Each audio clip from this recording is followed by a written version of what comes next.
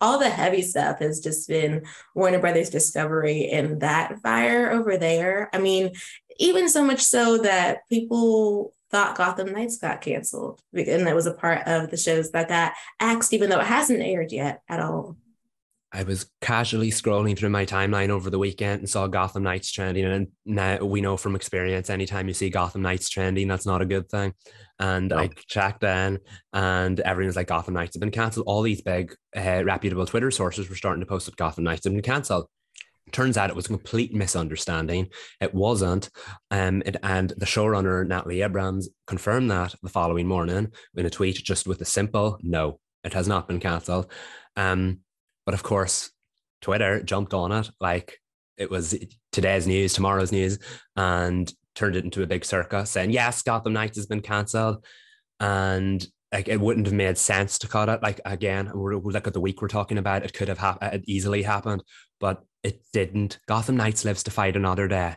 I don't know if we'll say that this time next year, but for now, Gotham Knights lives to fight another day. That was a bit of wishful thinking, huh? Like, it was like they were trying to convince the CW, like, gaslight me, like, oh, did we cancel Gotham Knights? Exactly. And they don't need to cancel any more things right now, like at all. I'm not even that excited about Gotham Knights. I'm just like, can we get the chance to see it before everyone is like, it's a flash from the pan. It's not staying. It doesn't deserve to stay. And I'm like, okay, I know we're all hurt and angry, but please just let us see the product all the way through. We know the trailer didn't give us much that we were happy about, but the show might give. You just have to give it a chance. Exactly.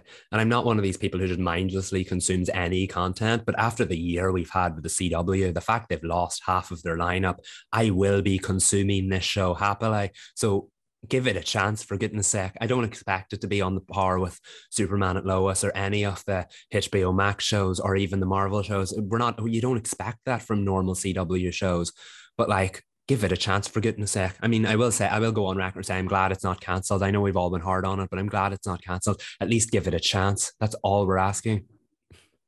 I know. And they are, thankfully. And I really do hope people don't everyone should at least turn into the pilot.